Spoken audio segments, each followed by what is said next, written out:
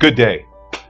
This is Pastor JT from New Calvary Baptist Church in the lovely city of Detroit early on this Monday morning as I share with you the word on the net, which can be found in the book of Isaiah, chapter 63, verse 7.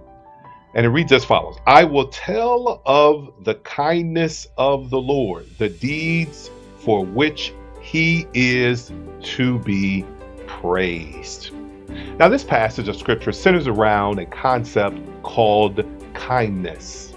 And kindness essentially is a consistent emotion or showing of emotion to another person. That emotion is love. That emotion is care and concern.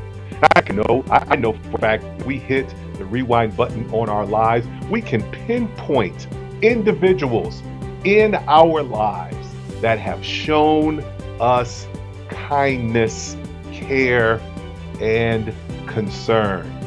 I want to encourage you on today that God shows that same level of emotion to you every day. Kindness, care, and concern to you. He's concerned about what you're going through. He cares about the challenges that you face. He loves you with a level of love that is immeasurable.